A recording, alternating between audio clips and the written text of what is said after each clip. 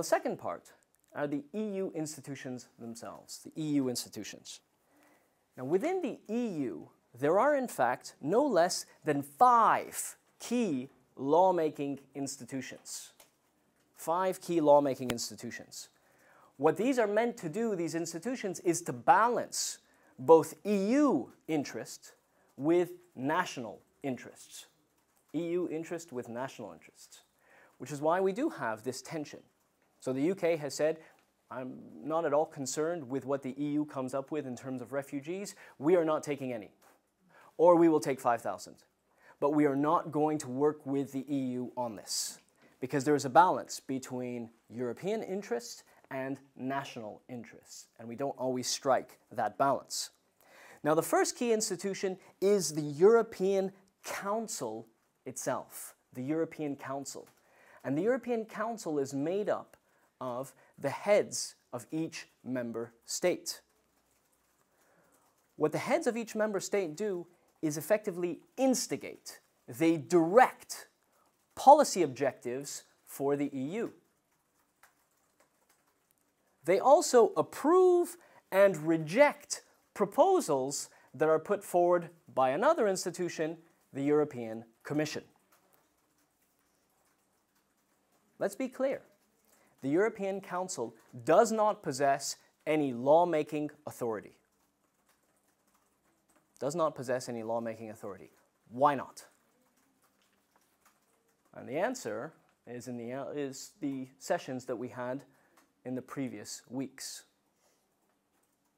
Why would the European Council not have any lawmaking power? The executive. Bingo. Tell us more, Eric. Enact the laws, they don't create them. What? So we have the executive branch of the EU, and the European Council is the executive branch of the EU. It is made up of the heads of states of each member state, the head of state of each member state. It is the executive wing. The second one is the Council of the EU, and here we need to be clear. The Council of the EU is distinct from the Council of Europe and is distinct from the European Council. So the Council of Europe we spoke about last week, an alliance that handles matters of democracy, of human rights, of rule of law. The European Council is the first institution, which is made up of the heads of states of each member state.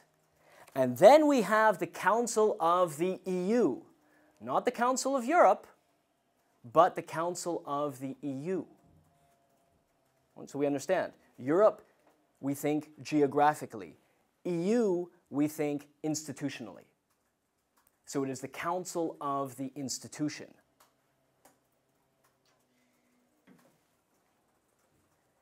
It is sometimes referred to as the Council of Ministers, just to complexify the matter a little bit further.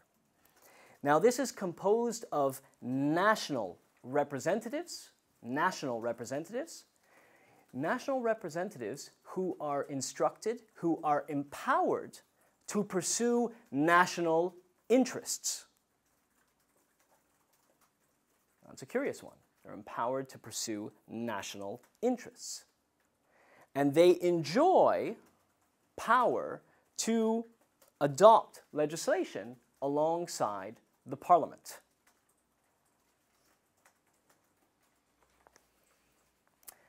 Our third institution is the Commission, which you'll hear a lot about, the European Commission. Now, the European Commission is also composed of one representative from each member state. One representative from each member state. The Commission enjoys the power to propose legislation. The Commission enjoys the power to propose legislation.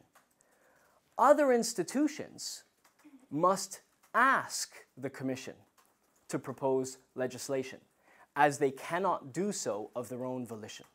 They do not possess that authority.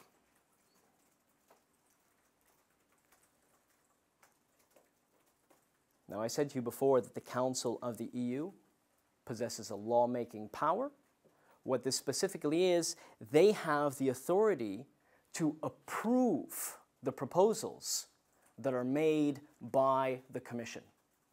So the Commission proposes legislation, it goes before the Council of the EU, and the Council of the EU has the authority to approve it or to reject it.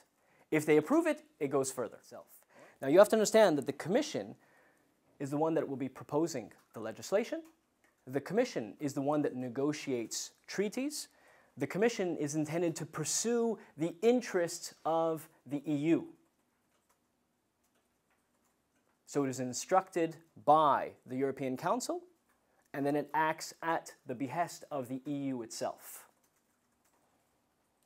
The European Commission is a very powerful institution within the EU.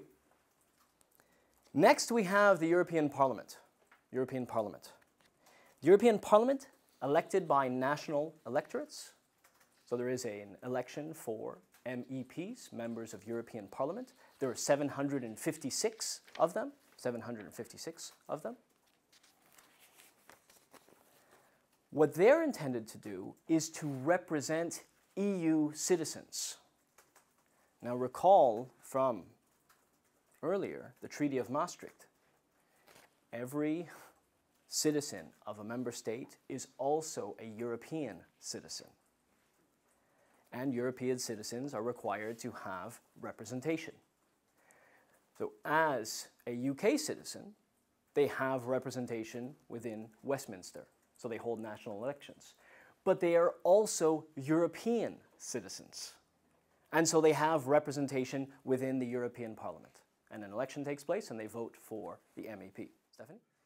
Now what the European Parliament has is the power to approve or to reject legislation that is proposed by the European Commission that has been approved by the Council of the EU.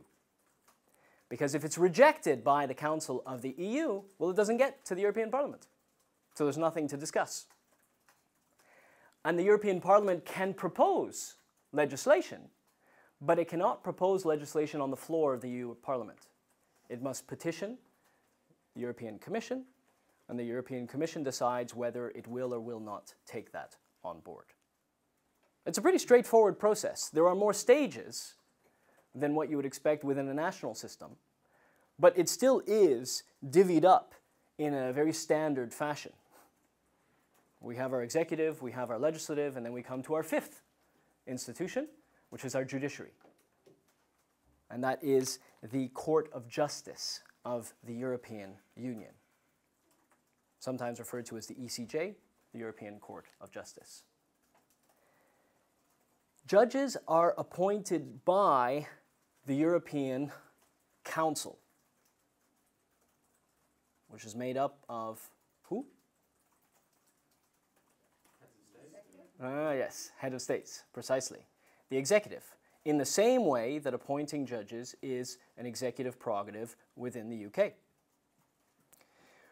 What the judges are meant to do is to ensure that EU law is interpreted and enforced in a harmonious fashion across the whole of the EU. The court also enjoys final authority on the interpretation of the treaties, including specifically the treaties for the functioning of the European Union and the Treaty of the European Union, so those core ones. They are the final authority. And finally, what they also do is develop general principles on EU law. They develop general principles.